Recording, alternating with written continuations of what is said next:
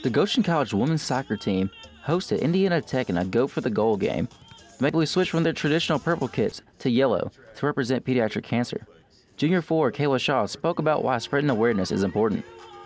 I think representing the pediatric cancer as a Goshen College student means a lot because me and a lot of the team members have had a lot of family members who have been affected by cancer, and so I think giving back to the community, the people who are struggling, and let alone the kids, letting them know they're not struggling on their own and we're here helping them fight their battles with them. I think it just brings a lot of awareness, and it makes us feel good about bringing the awareness.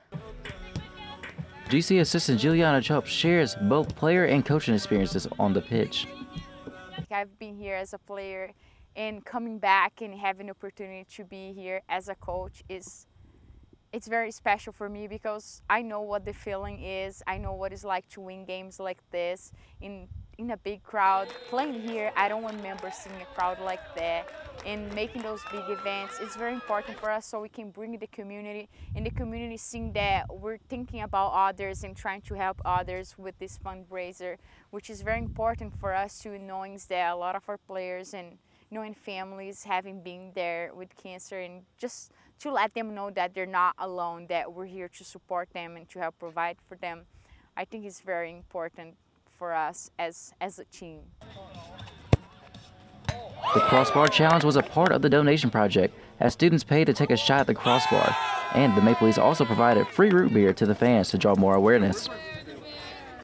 Bringing the free root beer to the games, we were just trying to get more of a big crowd. The bigger the crowd, the more awareness we can spread to the people here about pediatric cancer and raise awareness for them.